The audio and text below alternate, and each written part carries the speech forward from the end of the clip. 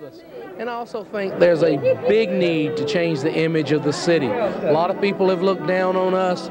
We are a good group of people. If you saw the group of people that are here tonight, these are average, everyday, hard-working, God-fearing people. We are a fine group of people, and we need to develop that respect back that we so rightly deserve.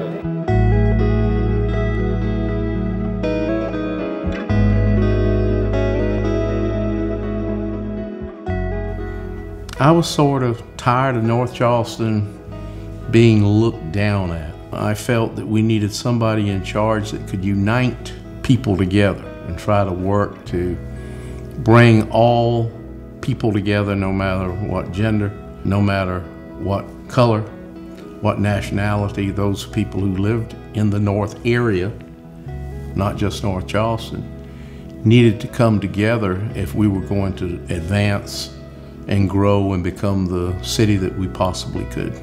If you want things to be right and change, you have to be involved. You can't just sit back and complain. If you want to make change, you've got to get engaged, you've got to get involved, and that's what I started doing. I don't regret 1 minute of it. I have totally enjoyed my years of public service.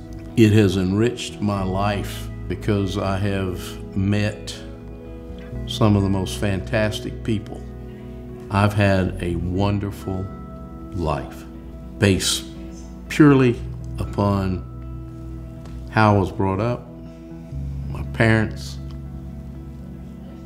how my wife has supported me and worked with me, how my children have honored me, and how my community has let me share my vision with them.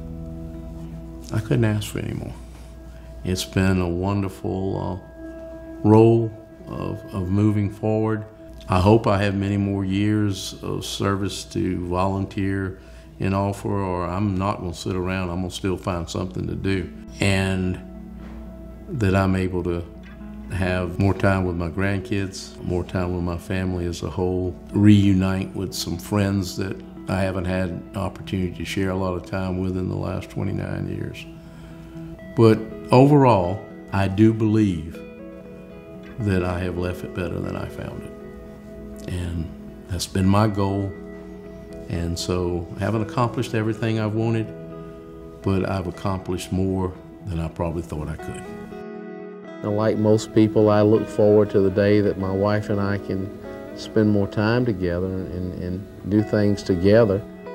I want to thank all the people of the city of North Charleston, those that have supported me, those that haven't, to those that have gone on, that aren't here anymore, who cared enough about the city to keep pushing forward, to those that are here now that aren't satisfied where we are today, shouldn't be. We need to always be trying to advance. So I just want to say, work hard, support your leadership, support your family, and let's continue to make North Charleston, this wonderful city, the greatest place to live, work, and play.